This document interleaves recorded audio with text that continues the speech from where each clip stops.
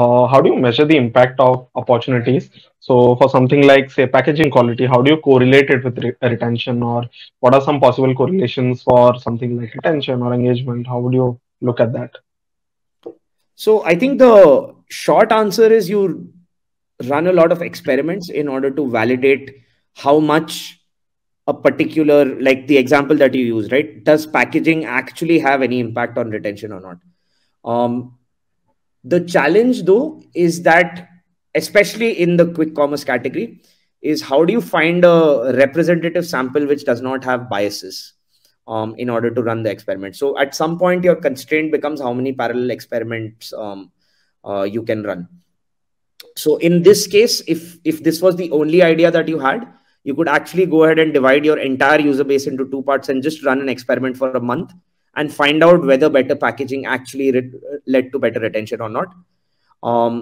The other thing that you can do is just do qualitative surveys, just do a lot of in-person conversations with users. You will get a directional sense where a precise number might not necessarily be important, but just knowing like a relative stack rank might be important. So you could use in research, you could use relative ranking of cards in order to help make the prioritization decision as well.